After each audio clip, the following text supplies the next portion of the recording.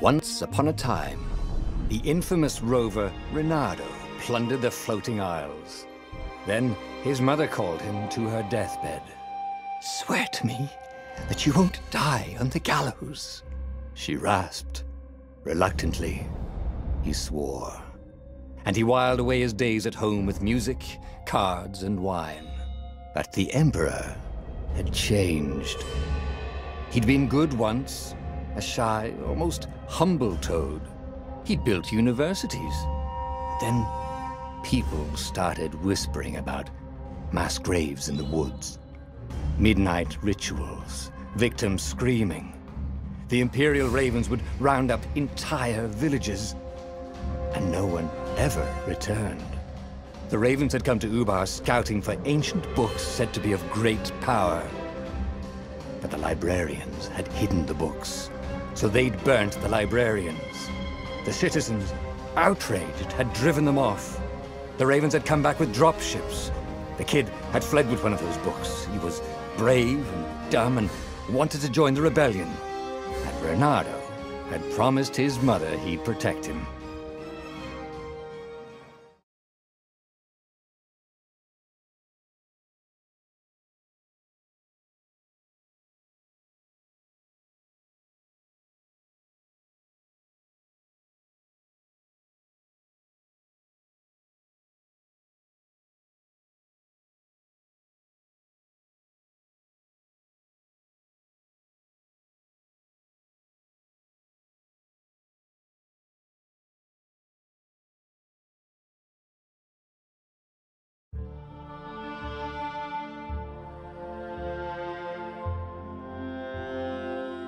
The kid was looking down, watching his city burn.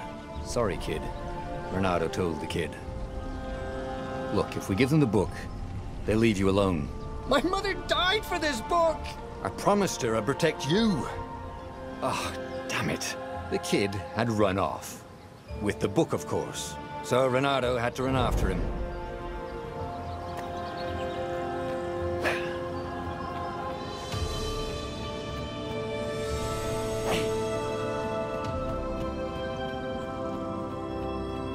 The two Ravens were staring at the kid like he was their dinner, which probably was what was in their tiny brains. "Hey," Reynardo said. They cocked their heads at him. "Pick on someone as ugly as you." Wait, that didn't come out right. "For the Emperor!" The Ravens cawed and rushed at him.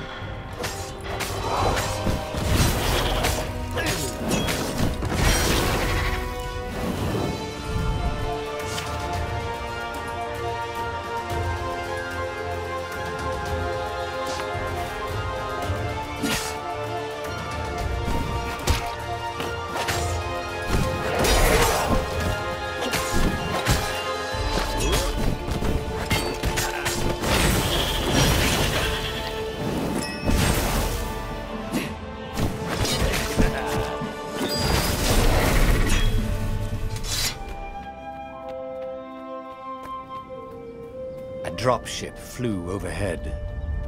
He hoped they hadn't noticed him. The kid.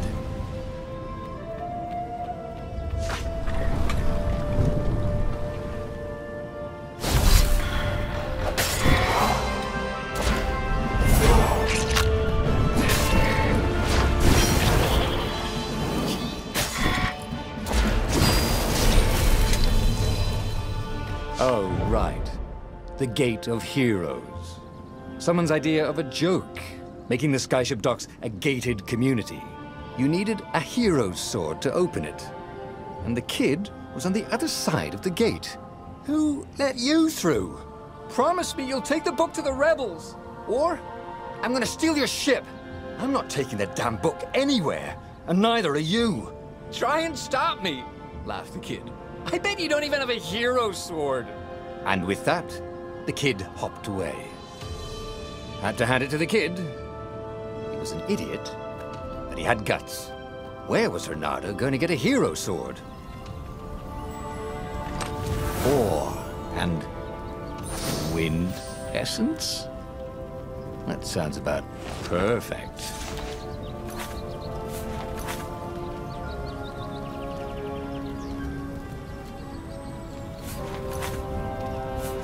Hero Sword.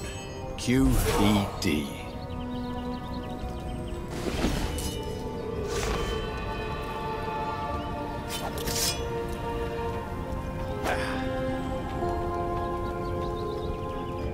This is what he got for settling down and finding people to care about.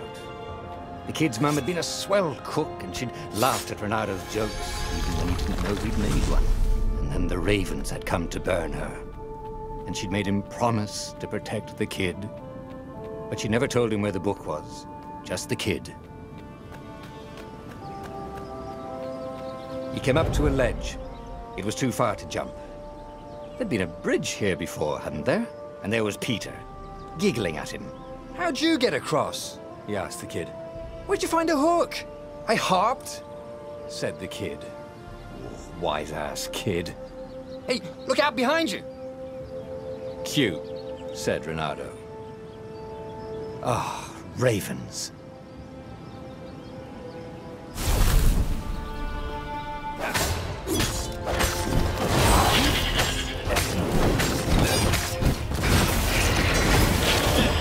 It was time to talk some sense into the kid. Just hook his way across the ledge and chase the kid down. Thing was, he hadn't used his hook since he'd retired. How had he done it? Maybe if he meditated at that altar there, he'd remember his old skills.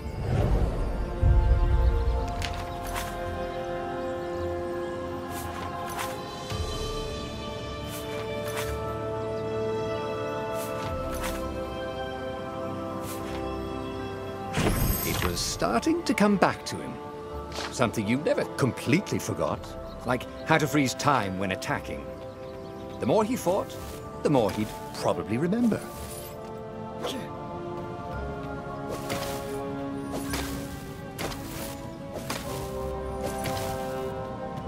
And there was the Farfarer. She was the fastest ship he'd ever known. She could do the Kestra run in 12 furlongs. Well, so the salesman had told him. And something told him the kid was about to walk into an ambush. "Stop!" he shouted. "I'm not giving you the book!" shouted the kid, and took off. "No! Peter!" But the kid ran for it, and a goggler nailed him with its eye-beam.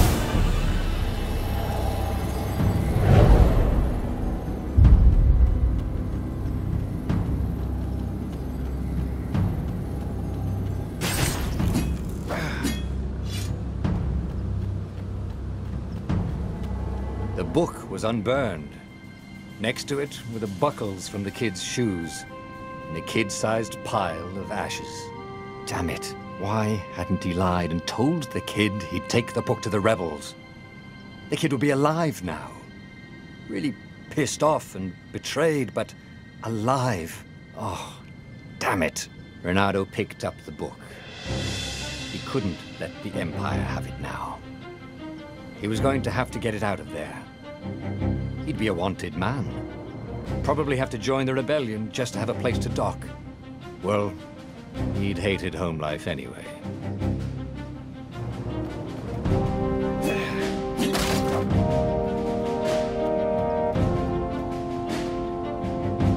What was the big deal about this book anyway? Maybe he should open it and find out. All that had been years ago. How many? The war was a blur, and now 3 Raven scout ships were chasing him. "Where are you running, rebel?" Cawed the Raven captain over the loud hailer. Renado could see them cranking up their catapults. "Just going out for milk?" Renado yelled back. "Where can you run?" Laughed the Raven horribly. Far behind him, another city was burning. The dark cloud above its island was thousands of Imperial ships. The fleet was doing a thorough job. "Take us to the rebel base, and we'll spare your life!" It cawed. The entire jury-rigged rebel fleet was only a few islands to the east. Beyond that were only the pillars of heaven, a sea of endless blood-colored tornadoes. The rebellion was out of time, unless Renado could bring a game-changer. Maybe he could. Renato had found out where he could find the pieces of the Sky Ripper, the legendary weapon that had exiled the lost gods.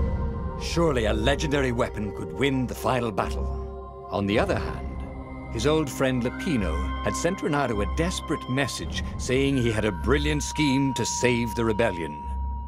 If Renato could only rescue him. Renato dived the Farfarer towards the abyss. As he felt the heat of the jet stream, the Raven ships peeled off, not stable enough to follow him down there. Now it was time to choose. Lapino or the Sky Ripper?